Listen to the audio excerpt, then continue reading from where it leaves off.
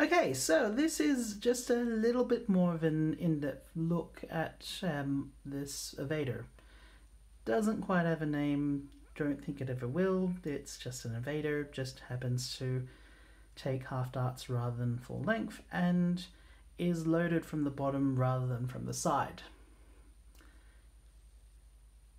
Initially, I'd bought this blaster because it had just come out. I happened upon it and bought it out of impulse. Taking it out of the box, I found it rather uncomfortable. Just this section back here tends to dig into your wrist when you're holding it. Presumably it was intended as a close quarters sort of blaster. If you cock your wrist and hold it really close, it kind of works. But then there's also the trouble of the foregrip where there's the button at the front and a very, very oddly positioned thumb hole that's just too close to the front, where I suspect even a child would find it kind of uncomfortable. Again, going on the thought of, well, maybe it's meant to be a CQB blaster. If you kind of curl your wrist in, it maybe kind of works, or you can hold it out awkwardly with your thumb extended back a bit more. Either way, doesn't really work too comfortably. So the initial plan was just to do a straight up rewire and just have it available as a loaner blaster and call it a day. But before I embarked on that, I knew there were things that had to go. And as I alluded to, this bit back here definitely needed to go. This front section, I was very tempted initially just to keep it just more out of sheer laziness. It would have meant less work. But in my heart of hearts, I knew it had to go. I wasn't really planning on keeping the light, so I didn't need the trigger up front here. And the foregrip, since it's fairly uncomfortable, otherwise doesn't serve any purpose. So I'd cut just along here and down here. And it was at that point I took a break and decided to ponder on the blaster a little bit more.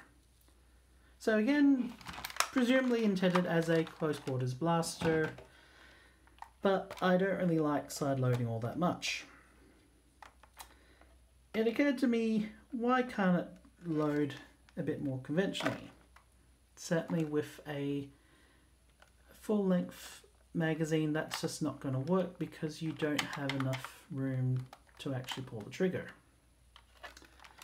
It then occurred to me I could use a half dart mag, and that would certainly go in with plenty of room to spare.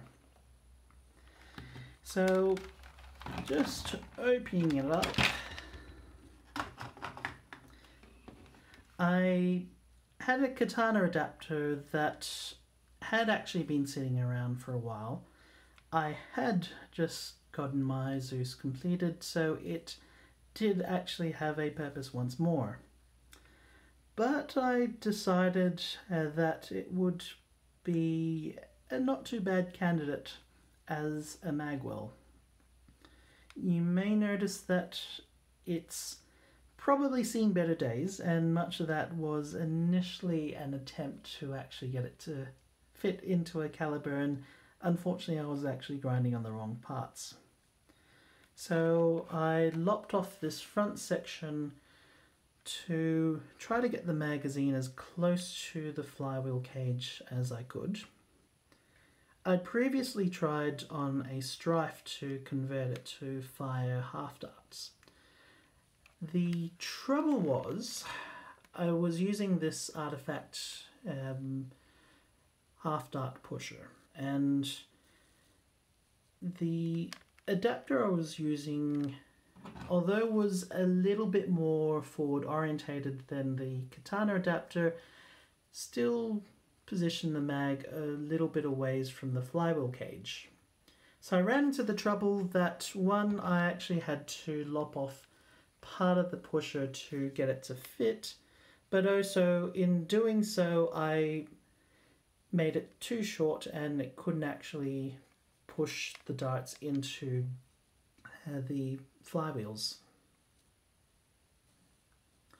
So after lopping off the front section, I then went about cutting the shell to make space for the adapter. I did actually want to keep this screw port just so that it would be a little bit more secure, securing the whole thing in. Now, it was a very big fluke that I managed to get this hole where it is. I essentially just eyeballed it and drilled down, and it just so happened that I just got it just the right spot that when I put the magazine in, it lines up nicely with the pusher. In retrospect, maybe I should have actually measured things out and all that, but it worked. And then with the shell itself, I just very carefully ground down the posts until things fit nicely. The adapter itself generally fits in quite nicely into the shell. I did use the traditional adhesive of hot glue just to hold it in place, really more as a bit of a temporary measure. I'm probably going to leave it as is out of laziness.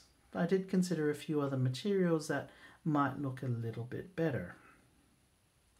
Otherwise, in terms of the rest of the hardware, we've got the Nero Rhinos in the now somewhat endangered red coloured finish.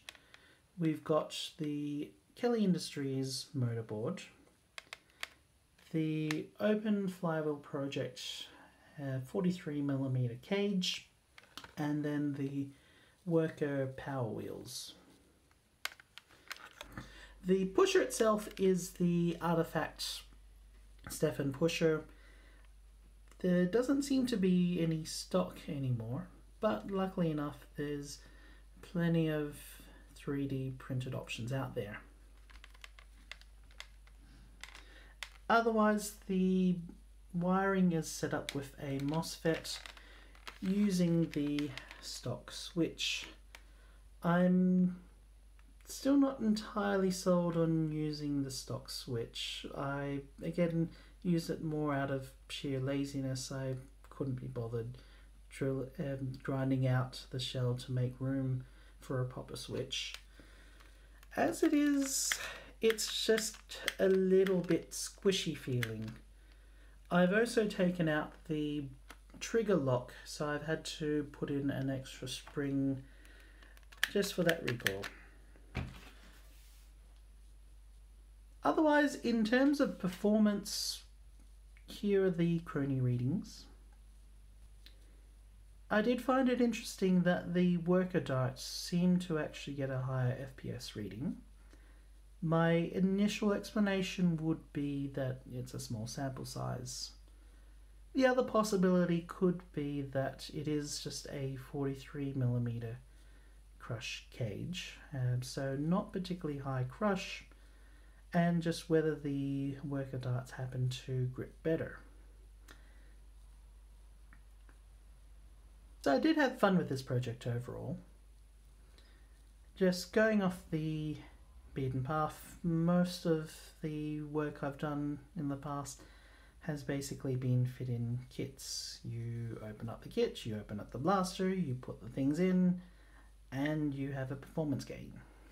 It's maybe not something I'd do again, or at least not anytime soon, but it was fun. Part of me does want to go out and buy a new Evader and repeat the whole process again, just to build on what I've learnt from it, and also to rectify some of the mistakes. One of the big mistakes I made was when I was clearing out space for the battery tray. You might notice this spring sitting up here. It's normally meant to sit out here. Unfortunately, in my enthusiasm for clearing all the things, I'd cleared the post that this actually sat on.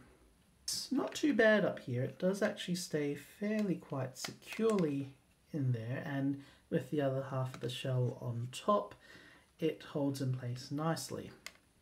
The only trouble though is that it does have a tendency to actually push the pusher so that it's tilted down. What this does mean is that when the pusher comes back, it has a tendency to drag on the dart underneath. So this has resulted in a few things, including the dart getting tipped up to sometimes it actually just stays down there.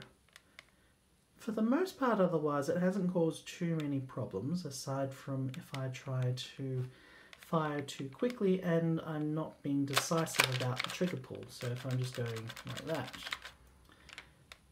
Otherwise though, it's worked fairly well so far. Granted, I've only used it in one event, and even then in that event it was more to use it as a bit of a sidearm. It'll be interesting to see how it goes as a primary. So yeah, that about wraps it up.